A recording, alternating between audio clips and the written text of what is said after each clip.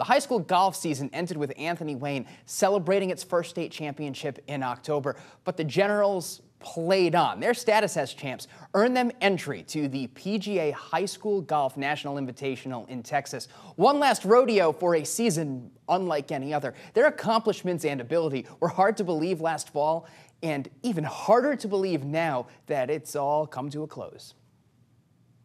I looked at the leaderboard, I was just curious where we were at on the day, and I looked and we were tied for the lead, and I was like, wow, that's pretty crazy. Just one of a career's worth of crazy memories crammed into 3 rounds.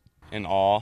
It just doesn't seem like he's a real person, but then when you go and talk to him, he's just like a casual dude, and he just wants to get to know you and talk to you about golf. 3-time major champion Jordan Spieth is the kind of company you keep when you earn one of 50 invites to PGA Frisco. Not every state champ gets to go from every state, and we knew we were good, but we didn't know how we were good in comparison to other teams in the country, so it was pretty exciting to see.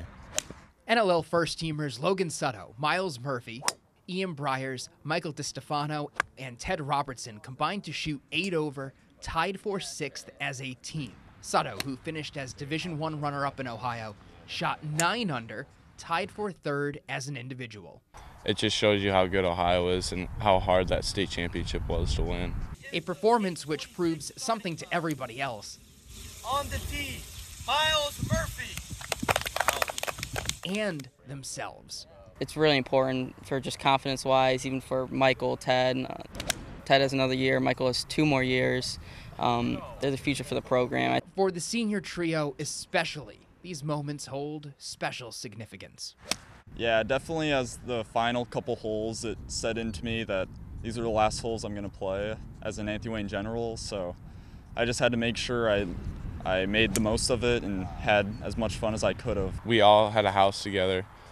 One last time that we got to do everything we have been doing. It was just amazing to be with the boys. And what they've done as Generals will always hold special significance in White House. Oh yeah, I'll never forget this. You know, this senior class, there's never been one like it. No one's ever accomplished more than these guys, and it seemed kind of fitting to go out like that together at a national tournament and to represent our school in Ohio like that.